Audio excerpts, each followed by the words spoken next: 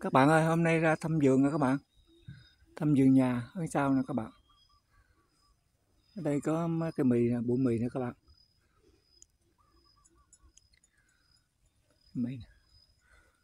Ôm nhôm các bạn ơi. Kia bụi nữa các bạn. Bây giờ mình nhổ thử, đào thử các bạn có củ không.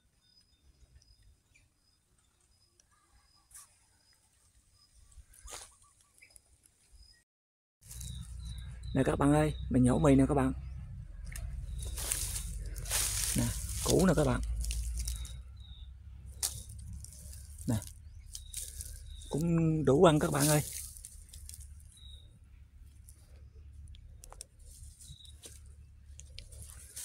Đó. Bây giờ nhổ đem đi luộc nè các bạn, đem luộc ăn.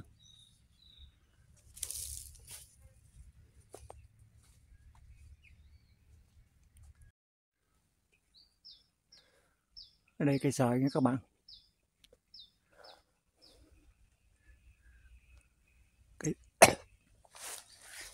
Hai cây xoài nữa các bạn. Đây cây nè.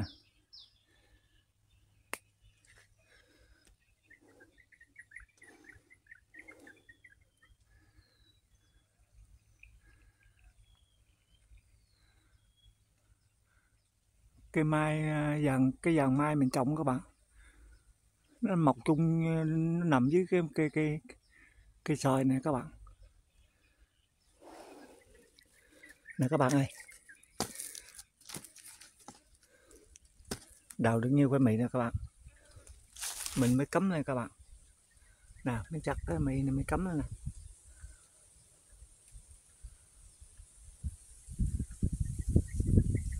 Cắm đi nữa có nó lên lại cái ăn các bạn, chứ bỏ cây uổng. Nó bị trong rập như cây nhỏ các bạn.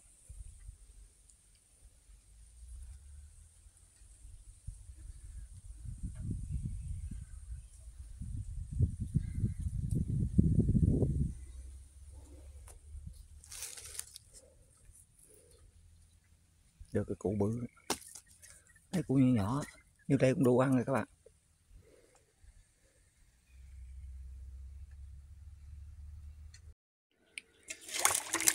Nè các bạn ơi, mình mới lột nha các bạn.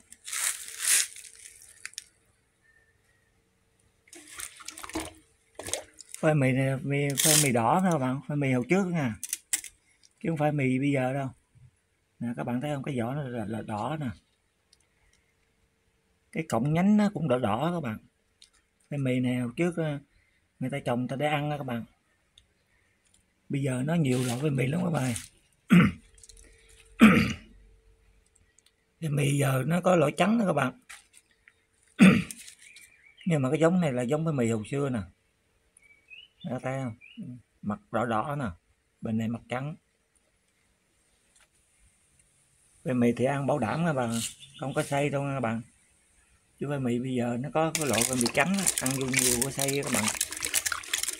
Bây giờ nó trồng cái mì bây giờ nó lấy bột nó xay nó làm cái xúc rất là.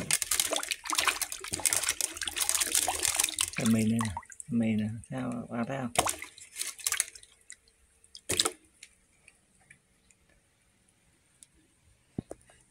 Rồi hấp ăn các bạn ơi. Bây giờ mình hấp các bạn ơi. Bỏ đây một chút muối. Rồi.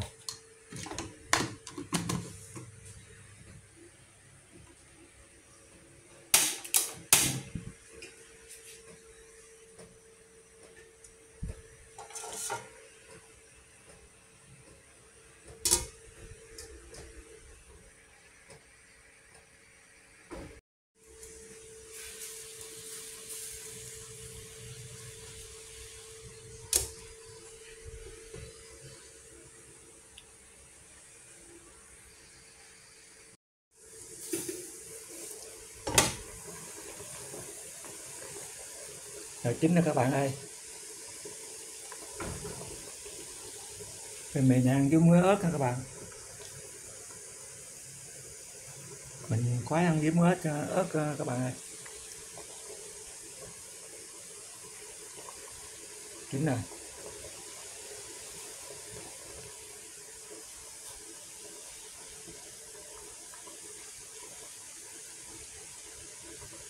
Rồi tắt lửa nha các bạn.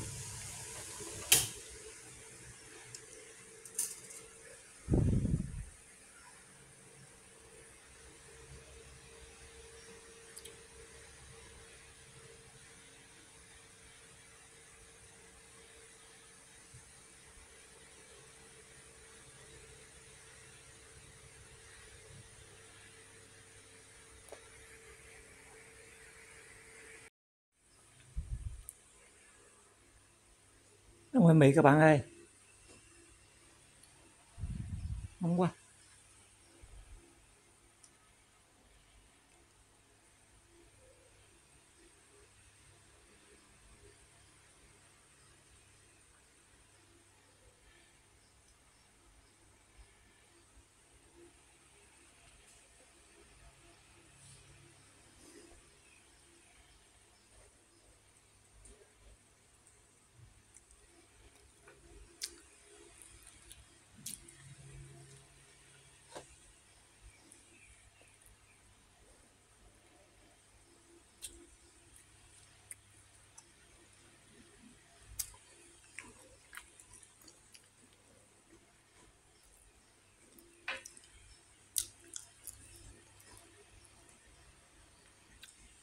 Mì này làm rất nhiều bánh, loại bánh đúng không các bạn? Tại nó nhỏ mình luộc cái thôi. Nếu nó lớn á, nó củ lớn mình bào ra mình làm bánh các bạn.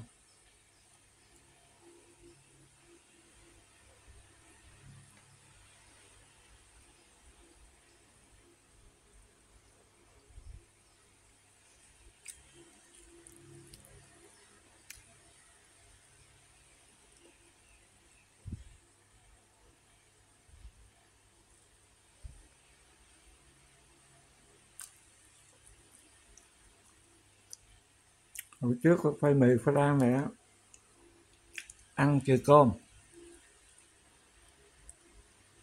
Nhưng mà bây giờ không có rồi.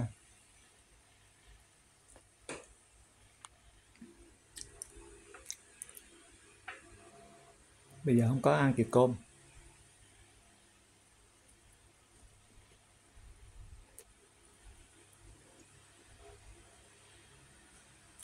Tại bây giờ tính ra ký á, thì khoai bây giờ á, nó mắc hơn 1 ký gạo.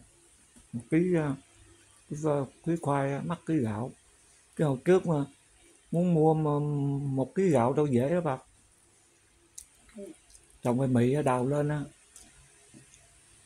phải là chắc phải 5-10 ký vậy, cả chục ký mới mua được ký gạo các bạn. Chứ phải dễ không?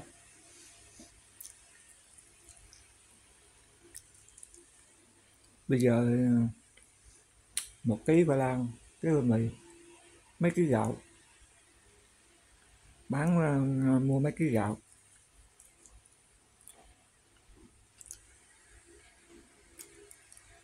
Tôi chia sẻ với các bạn chút thôi nha.